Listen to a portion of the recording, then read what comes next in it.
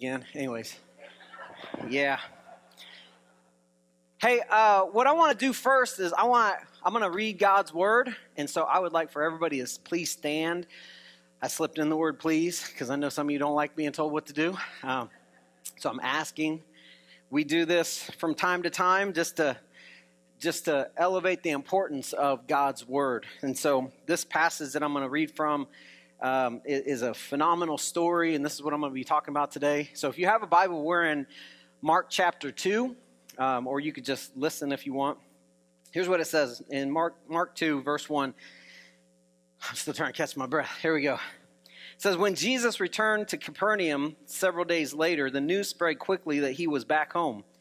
Soon the house where he was staying was so packed with visitors that there was no more room, even outside the door. While he was preaching God's word to them, 4 men arrived carrying a paralyzed man on a mat. They couldn't bring him to Jesus because of the crowds, so they dug a hole through the roof above his head. Then they lowered the man on his mat right down in front of Jesus. Seeing their faith, Jesus said to the paralyzed man, "My child, your sins are forgiven." But some of the teachers of religious law who were sitting there thought to themselves, "What is he saying? This is blasphemy. Only God can forgive sins." Jesus knew immediately what they were thinking, so he asked them, "Why do you question this in your hearts? Is it easier to say to the paralyzed man, 'Your sins are forgiven,' or stand up, pick up your mat, and walk?" He goes, "So I will prove to you that the Son of Man has the authority on earth to forgive sins." Then Jesus turned to the paralyzed man and said, "Stand up, pick up your mat, and go home." And the man jumped up, grabbed his mat, and walked out through the stunned onlookers. They were all amazed and praised God, exclaiming, "We've never seen anything like this before." You can be seated. Thank you for standing. I know some of you live your lives like, don't tell me what to do, so it's a big thing for you to be able to do that. So today is it's our grand opening, and if you've never been here before, you don't know anything about us, I just want to say welcome. If you're looking for a church in this community, we would love for you to consider us. We are a church family, and basically how we arrived at today is Grace Church started a little over 7 years ago up on the square, and about 4 years ago, we began talks with some of the people here at Calvary Baptist Church because we never had a permanent location. And so we began talks with Pastor Chuck that was here, Chuck Wheeler, and about what it would look like for us to merge our two churches. In the last several years, the Calvary Baptist Church had been struggling a little bit to grow. And so we really believe the leadership here have been amazing to work with, but the leadership at Calvary and the leadership at Grace Church got together and prayed, and we believe that God brought us together. And so we do believe it was a God thing. But we also, one of the reasons that we did it, one of the main reasons we did it is because we believe that we can do more in this community together than we can apart. And we really believe that. And so today is also Friend Day. I don't know. I'm trying to figure out the sound. When I stand right here, it sounds like I'm in a tunnel. But over here sounds good, so I'll just stand over here. We're still trying to work out all the kinks with the sound and everything. But so today is Friend Day, and if you were invited by a friend, someone that goes to Grace Church, and they invited you, they've been pestering you for a long time about coming to church, and you came today, we want to just tell you that the reason we invited you here today is because we want your money. No, I'm just kidding.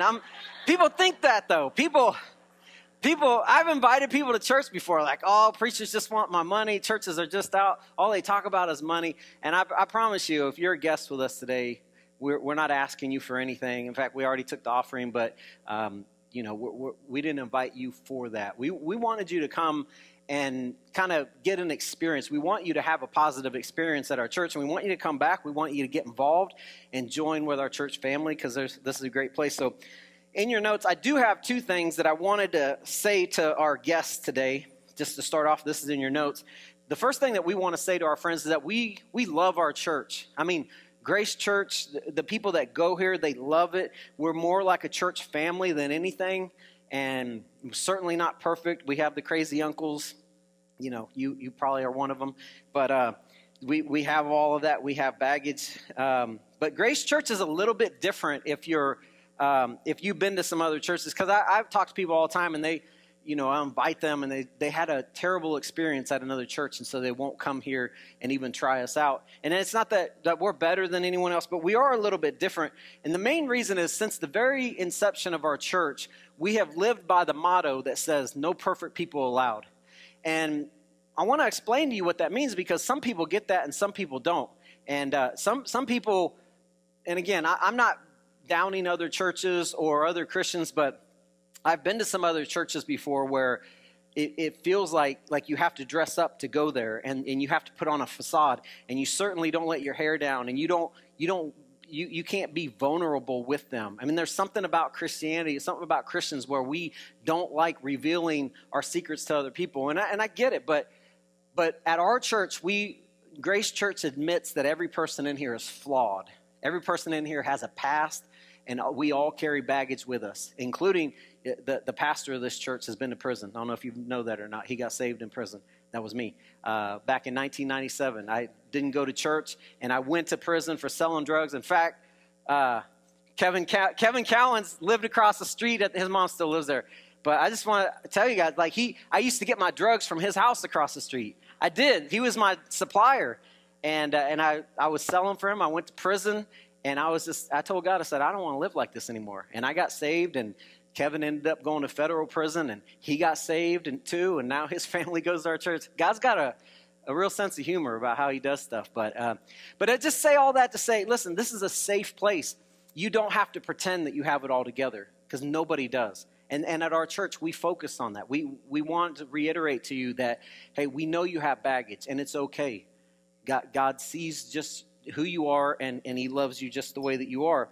And so that's one of the reasons why our church is different. The second thing is this, and this is in your notes, that we love Jesus. And I don't apologize for that. I know that sometimes people who don't go to church kind of look at church people as weird, and because they are.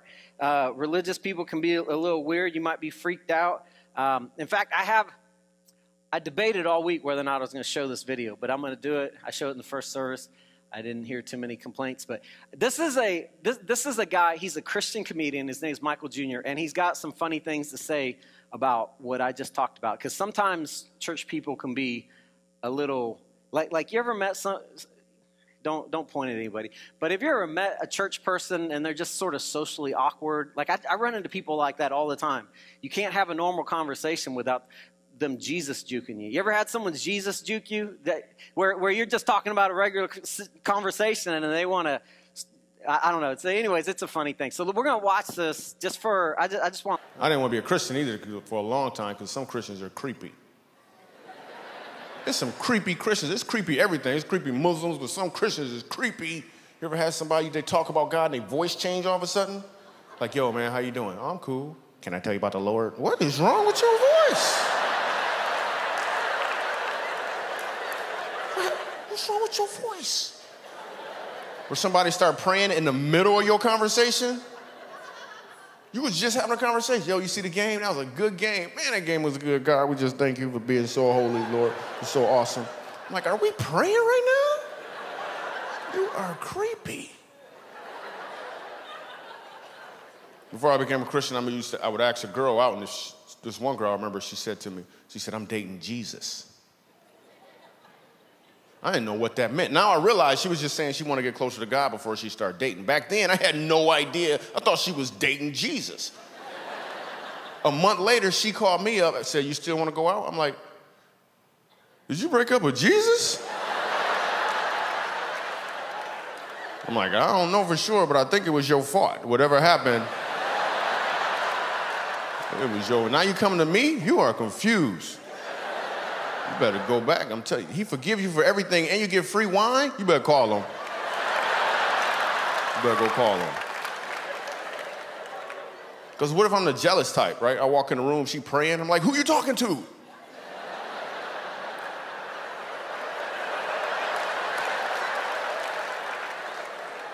Because you got different types of Christians. This is what I found out. You got Christians who are cool, you can hang around with them, iron sharpen iron relationships, right? Then you got Christians who may have a little limp in their walk. They got the hat on, but the shoes don't match.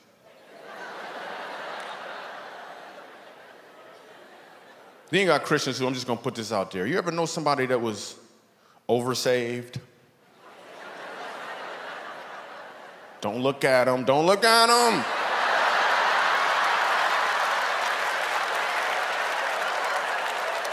You can't even have a regular conversation with them. You're just like, hey, man, I'm thirsty. You thirsty? Thirsty for the Lord.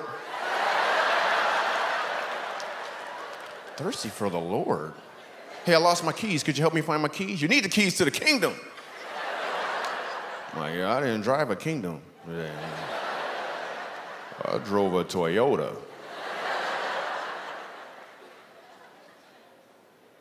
I know as soon as I said oversaved, some of y'all had somebody in mind, but if you didn't, somebody had you in mind.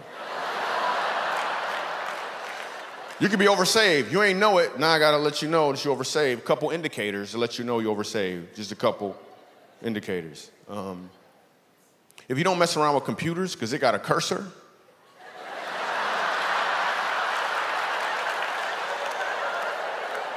I'm sorry. If you rebuke vacuum cleaners because it's a dirt devil,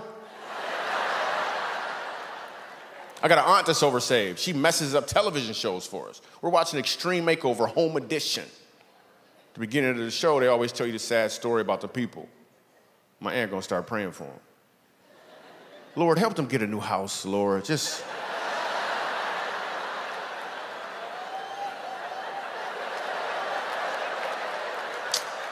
They're gonna get a new house. They're gonna get a new house. She's like, yes, you gotta believe. I'm like, no, you gotta have cable is what you gotta do. The point about that is, I guess the lesson of the story is, don't be a creepy Christian. You know what I mean? Like, just don't be that guy or that girl. All right, so I just want to say this before we get to the story, and is that Jesus is my best friend. And I know it sounds like a cliche, but Jesus is the only one who really knows me. Like, out of everyone in the world, he loves me unconditionally. And he loves you unconditionally. And I want you to think about this. He knows everything you ever did. He knows where you were at 2 o'clock last night. Some of you were at a party. But he knows everything about you. He knows every thought that you think. Your whole life, he knows every thought that's entered into your head and the things you've entertained. And I promise you, if your husband knew what you were thinking all the time, they wouldn't love you anymore. And if your wife knew the thoughts that come into your head, she would divorce you immediately. That's just the way the world works. It's the way it is. If you knew the real me, you probably wouldn't love me that much. But God does. God knows you, and he knows me. He knows the intimate thoughts that I have, and he still loves me. Before the foundation of the world, he knew I was going to be here. He knew all the stuff I was going to struggle with, and he still sent his son to die for me on the cross, and for you too. That's how much he loves you. That's why he's my best friend. I hope he's your best friend. So let's get into this. Mark chapter 2. We're going to go back to that story that I read at the beginning, and we're going to go through it verse by verse. And here's where it says, you can follow along. Verse 1 it says, when Jesus returned to Capernaum several days later, the news spread quickly that he was back home.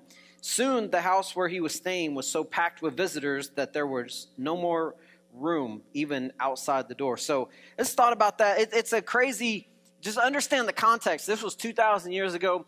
They didn't have a big church auditorium like this. So wherever Jesus went, there were just large crowds of people because he had something to say. Like, he was claiming to be God. So people wanted to lean in and go, I want to hear what this dude has to say. And then not only that, not only did he say he was God, but he would turn around and he would feed people like 5,000 people with 2 fish and 5 loaves. And he would do miracles. He would bring people back from the dead. He was doing that to prove that he was God. So people gravitated to him, and they wanted to hear what he had to say. And so he got to this house. I don't know whose house it was, and I don't know how big the house it was, but he got there and he went in and he's preaching, and there's a whole bunch of, the house is just packed with people, and there's a line of people outside, and it says that there was so much room that even outside there wasn't room. Okay, now the next verse at the end of verse 2, it says, while he is preaching God's word, 4 men arrived carrying a paralyzed man on a mat.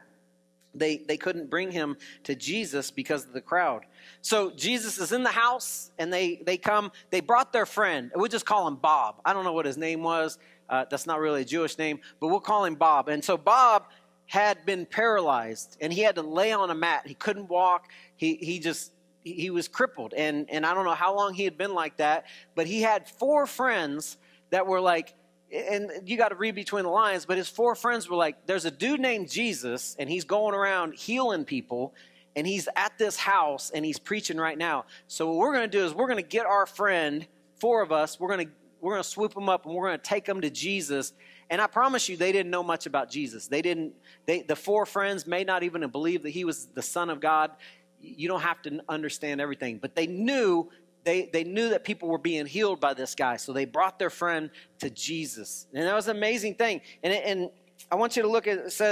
It says, so they couldn't get in. So they got to the front of the house. They saw the line. They were trying to get in, and no way they get in. So it says, so they dug a hole through the roof above his head.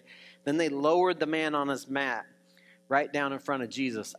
The only picture in my mind that I can imagine is Spider-Man when he goes down like this and he's looking face to face. You know what I mean? Like that's what they did. They just lowered him down, and this guy, paralyzed man, he's on his mat and he's just staring at Jesus, right?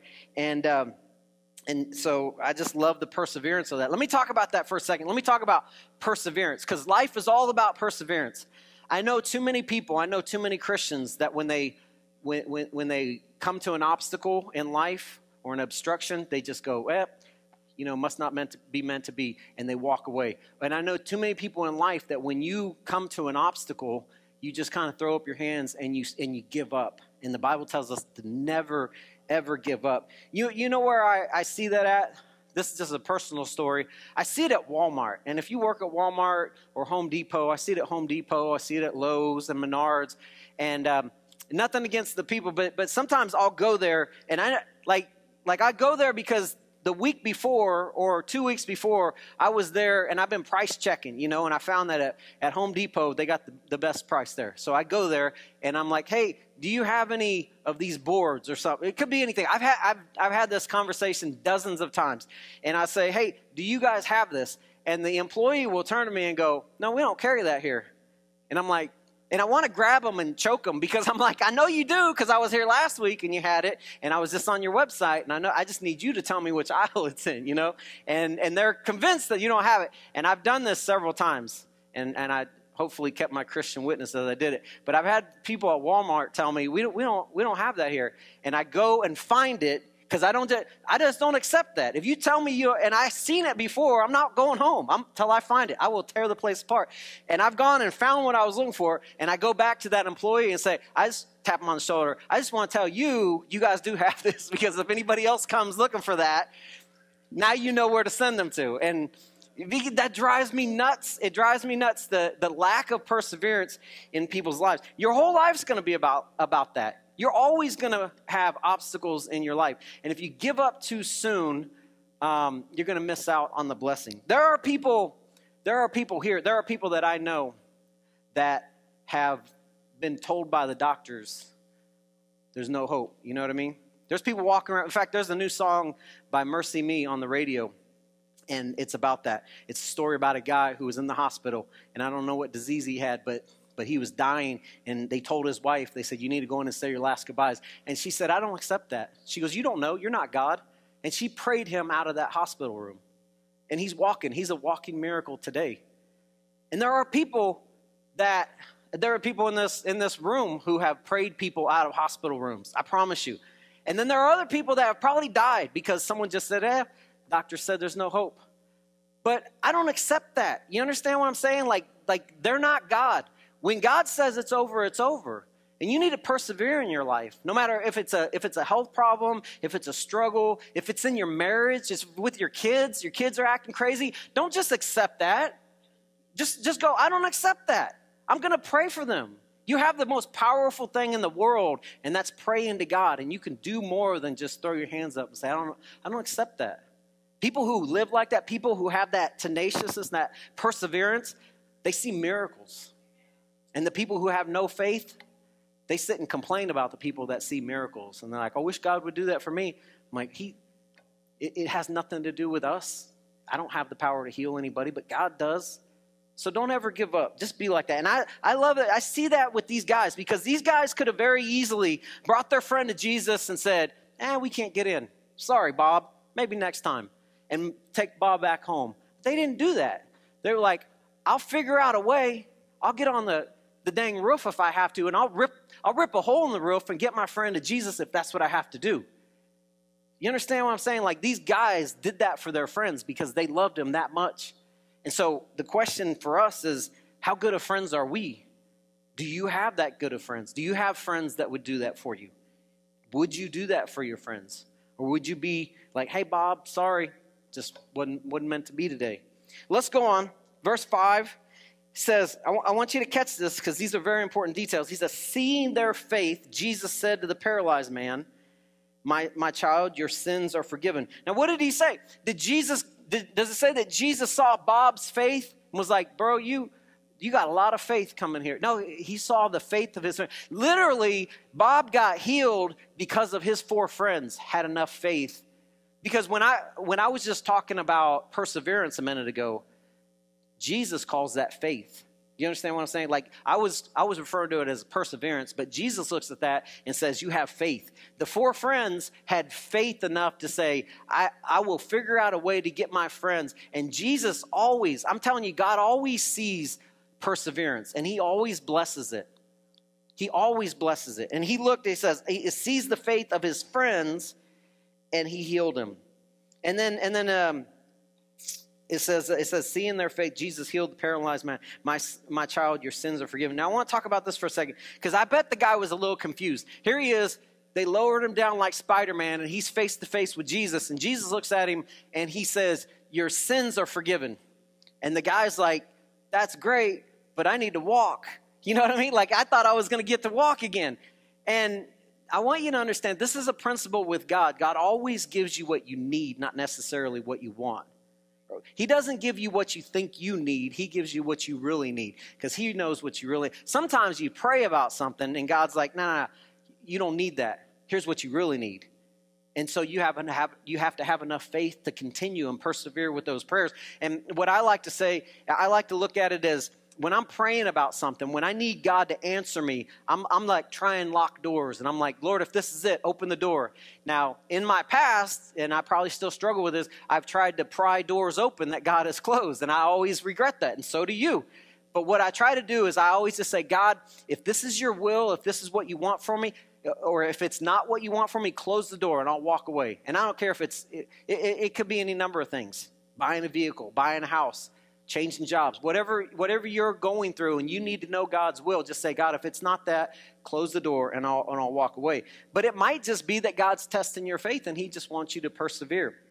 Okay, so these guys he might have been a little confused because he came there to get a miracle so he could walk, and Jesus forgave him of his sins and gave him a home in heaven, gave him what he really needed. And that's what God does with us too.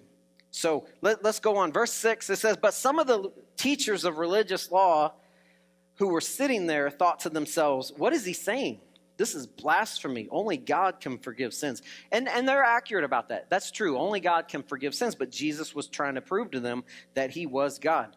And it's so amazing to me. When you read through the Bible, the New Testament, wherever Jesus went, remember I said earlier, he always had crowds of people following him. But he also had a crowd of Pharisees. These were like pastors that were, they felt threatened by Jesus. And so Jesus would always have a crowd of people that he's talking to. And out in the back are always these naysayers, always these people who just didn't like what he was doing. You're like, oh yeah, he brought this guy back from the dead, but he did it on a Sunday. And we don't like that. And Jesus is like, I'm the creator of the universe. I can do whatever I want on whatever day I want. That's how he lived his life. And they were so fixated on the details, they were legalists. And I'm telling you, there are religious people, there are Christians still get so, bogged down in the minutia of the details of life that they keep people from coming to Jesus all the time. And we got to not do that. We got to just let the Holy Spirit work. Okay, let's go on. Let me finish the story. Verse 8 says, Jesus knew immediately what they were thinking. So he asked them, why do you question this in your hearts? Is it easier to say to the paralyzed man, your sins are forgiven, or stand up, pick up your mat and walk? So I will prove to you that the Son of Man has the authority on earth to forgive sins. Then Jesus turned to the paralyzed man and said, stand up, pick up your mat, and go home. Now, what I want you to see in this, I want you to understand this, is that it required an element of faith from this. Whenever Jesus would heal people, he always did it a little bit different. And I don't know why, because he could have just snapped his fingers. He could have just waved his hand. But he always did it just a little bit different. But almost always you find where it requires faith on their part. Jesus says, your sins are forgiven. He goes, stand up, take up your mat, and walk. And I promise you, there's some people that I know that are laying there on this mat, paralyzed for a long time. And they would say, bro, I can't stand up. I'm paralyzed. And Jesus going, stand up, take up your mat, and go home. And they would just sit there instead of just doing what he says. I promise you, there are times in your life. In fact, let me say it this way. Every time you pray about something with God and it's a miracle, you are not going to understand that. God is going to go, okay, here's what I want you to do. And I promise you, you're going to take a step back and go, nah, that's not what I should do. But if you understood the mind of God, then you'd be better than every person on planet Earth. I don't understand why God does what he does. But when I pray and I say, God, I want your will to be done, and God says, here's what I want you to do, it's not going to make sense to me. But I trust him. So if you just would do it, I promise you it will work out. That's how it works out with God. So this guy had to have faith. He stood up. He says, and the man, he jumped up. What would you do? You've been in a mat for a long time, unable to walk. Jesus goes, stand up. You'd jump up too. You'd do some jumping jacks or something. You'd be doing some kicks. I don't know what you'd be doing. It says the man jumped up. He grabbed his mat and walked out through the stunned onlookers. They were all amazed and praised God, exclaiming, we've never seen anything like this before. So this guy had his life changed. I want to show you this video. This is really just a kid's video, but I have a pretty simple mind, so I like to watch stuff like this to help. It's a visual of this story right here. So let's watch this.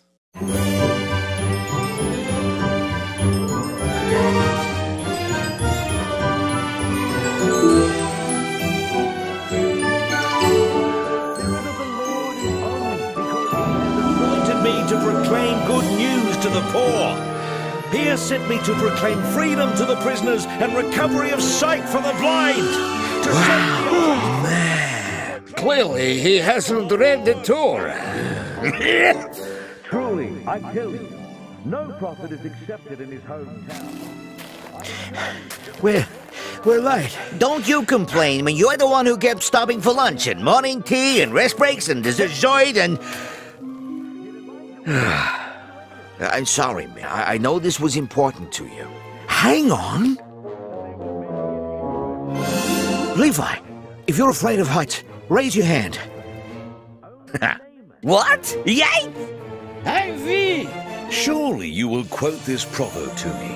Physician, heal yourself. And you will tell me, do here in your hometown what we have heard. What? Truly, Hey, look out! What are you doing? When the sky was what? Quiet.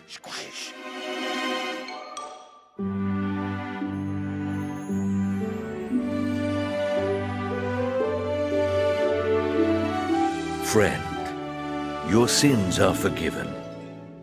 Forgiving sins? Who is this fellow who speaks blasphemy?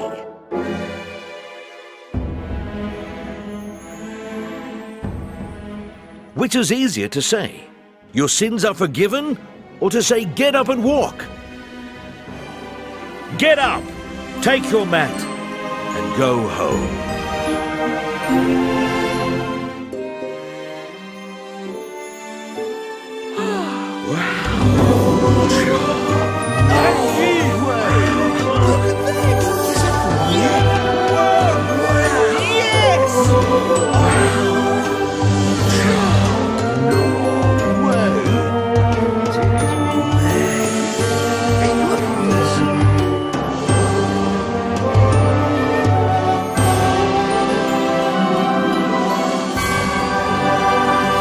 So let me give you 4 things, and then because I know I can hear your stomachs growling. Some of you guys, you're getting hungry. And by the way, as soon as we're done with this, we're going to go out on the ball field, and the food should be ready. And if it's not, then you can complain to them, not me. But anyways, so 4 thoughts about true friendship. Because here's what, really quick, I just want you to understand this. Like, the way God views friendship is different than the way that the world. Like if you're not a church person, then you might have a different understanding of like biblical friendship, true friendship. But God looks at it, and God has a different definition of love than the world does. He has a different definition of friendship. So here in your notes, number one, the first thing is this: true friends do whatever it takes. Okay, and this goes back to what I was talking about, being tenacious and being the perseverance. And so these four guys, they did whatever it took to get their friends to them. He was fortunate to have that. I was thinking about this, and I thought, I feel like I'm pretty blessed that I feel like I have at least four friends that if I was paralyzed on a mat and Jesus shows up, I feel like I've got at least four friends. I know Jeff would organize a party to pick me up and get me there. I think so. Hopefully you have that, because everybody needs some friends. That's what I want you to understand. You may not, I talked about this last week, how some people are like social butterflies. You know, some people have a lot of friends, but you may just have one friend. If you have no friends, I promise you that's a problem. You need to have at least one good friend that you can bare your soul to, that can help hold you accountable. The Bible says iron sharpens iron. So we need people in our life, okay? So the second thing is this. There's a difference between acquaintances and true friends, right? Everybody in here has got acquaintances. In fact, I've got, like on my Facebook, I have almost 5,000 friends, and many of them I've never met. I mean, I've preached around the country at different churches and camps, and I'll have people add me on Facebook. I'm like, I don't know who you are, but those are not my friends. Like, I don't have 5,000 friends. In fact, I was thinking about, you might get ticked off about this, but I was thinking, I bet you my true friends I could probably count on one hand, maybe two. Maybe I could have to take off a shoe or two. But I'm just telling you, like, true friends. I'm talking about friends that will be there for you thick and thin. And they know who you are. You have bared your soul to them, and they've bared their soul to you. That's what a true friend is. Someone who's got your back no matter what. All right? So you need to have a few of those, and you're not going to have many of those. I have another video. This is a guy. He's a Bible teacher. I've never even heard of him. I just found the video on YouTube. And he's got some great stuff to say about biblical friendship. I thought this was really interesting. Let's watch this.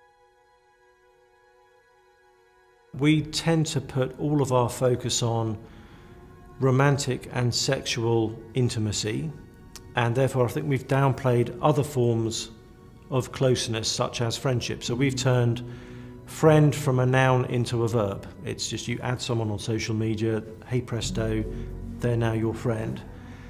Which just means if they have access to your homepage and you have access to theirs, that is friendship to many people in our world today. But in the Bible, especially if you look at the book of Proverbs, a friend is someone who knows your soul. It's not just someone that you have a shared hobby with or occasionally hang out with. It's someone who knows the real you, who knows what's really going on inside. The Hebrew word for friend is very closely related to the word for secret, because a friend is someone you tell your secrets to.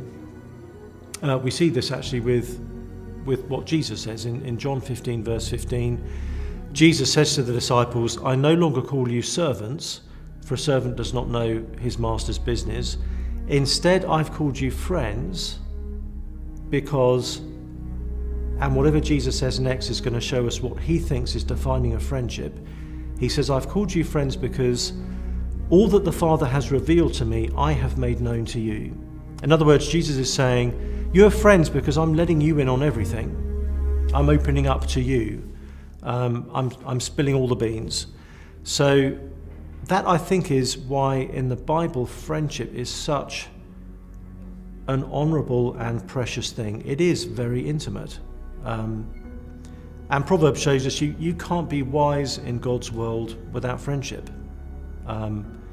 That's a word not just to those of us who are single, it's a word to those of us who are married. I've seen marriages suffer and implode for a lack of friendship outside the marriage. All of us need friendship. Let me give you the last two things. Number three, the third thought that I have about true friendship is the essence of a church family is having true friendship. And I just want you to think about that. If you don't have a church family, we would love for you to consider us and keep coming back and get involved and get into a life group. We want to help you grow And you need that, and you need to develop some godly friends in your life, because the Bible says iron sharpens iron. It's how we grow, is helping hold one another accountable. And then the last one, number 4, is kind of a cliche, but Jesus is the best friend that you will ever have. He's the best friend you have if you're a Christian. If you're not a Christian, he's the best friend that you possibly could have. And here's what it says in John 15:13. Here's what Jesus said. There's no greater love than to lay down one's life for one's friend. And I want you to understand that 2,000 years ago, Jesus did that for you. That's why we invited our friends here. We didn't invite you. We didn't want anything from you. We wanted to share the greatest thing. Literally, or I guess figuratively, we were like the paralyzed man on the mat. We didn't get healed on our own. We met a guy named Jesus, and he changed our life. And we brought you here today because we want you to meet that same Jesus, and we want you to know he will change your life for the better. It's not going to be weird. I know sometimes people think, man, if I become a Christian or if I join a church, I'm not going to have any fun anymore. I promise you, I have way more fun than I did back when I was partying. And I don't wake up with a hangover or behind bars. You know what I'm saying? Living for Jesus is amazing. And we have a community of people that are doing it together. And we're having a great time doing it. So let's all bow our heads and close our eyes. And I want to say, first of all, to anyone in here who is a Christian, you're saved, you've been born again, are you willing to do whatever it takes to get your friend to Jesus? Because you have been changed. You've been transformed. You were the paralyzed person in the mat, and you met Jesus, and he changed your life.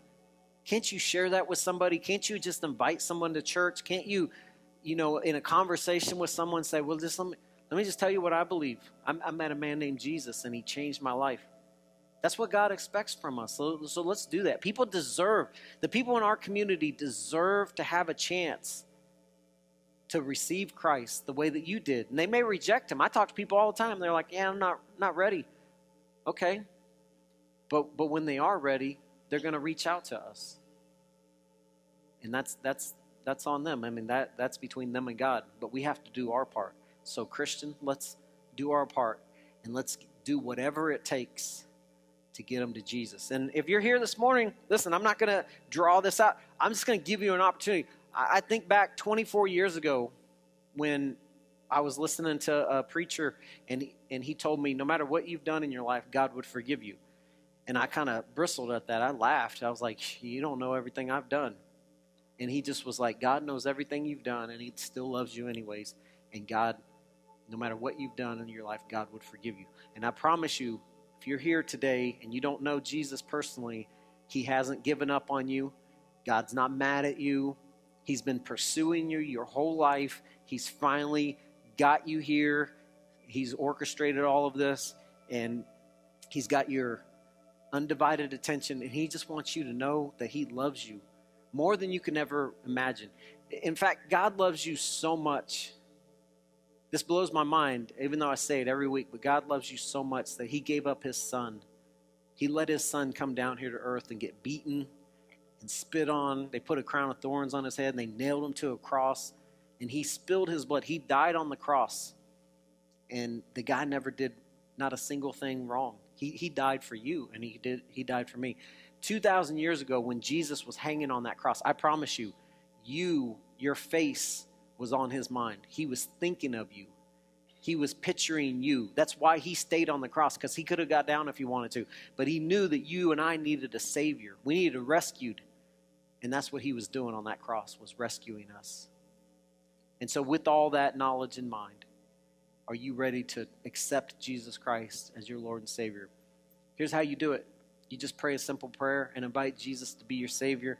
You commit your life to him. It changed my life. And so I've vowed that I will always give people a chance to do that, just like someone gave me that chance. And so you're sitting there, and God's dealing with your heart. You're white-knuckling it right now. I want you to just pray with me. And this is your prayer to give your life to Jesus. You pray it quietly. Just say, Dear God. Just say, God, right here in this moment. Just say, God, I don't even understand it all, but I believe that Jesus died on the cross in my place. And I believe that Jesus rose from the grave 3 days later. And I believe that he was my substitute. And it's that Jesus that I receive into my life right now. Just tell him, say, God, the best way I know how, I accept Jesus into my life. And I promise you, I'm going to follow you all the days of my life. I won't turn back when things get hard. But I'll follow to the very end. In Jesus' name, amen.